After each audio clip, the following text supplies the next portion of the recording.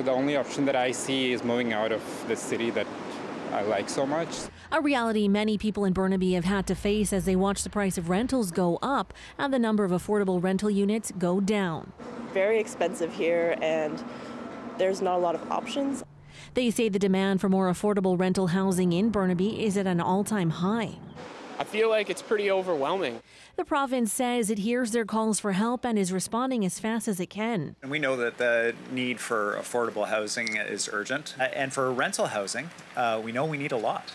The Premier and the City of Burnaby have announced $253 million for almost 1,500 rental homes. If 1,500 is what they think is going to be enough, then I think they're solely mistaken. The homes will span across 10 different developments. Some are specifically for Indigenous people, seniors facing homelessness, low-income families, and people with disabilities. There's a real affordability challenge in Burnaby, the rest of Metro Vancouver, so this is a very welcome announcement. But she says it won't be enough.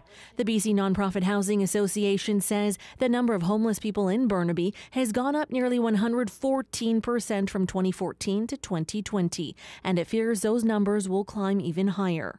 Burnaby's mayor says he knows this will feel like a drop in the bucket at this point, but it's a start. But let's face it, we had 30 years of non-action on affordable rental homes, and now we're all playing catch-up. The Nonprofit Housing Association says data shows Burnaby needs more than 3,000 units by 2026. We need the federal government to be coming to the table and scaling up those investments.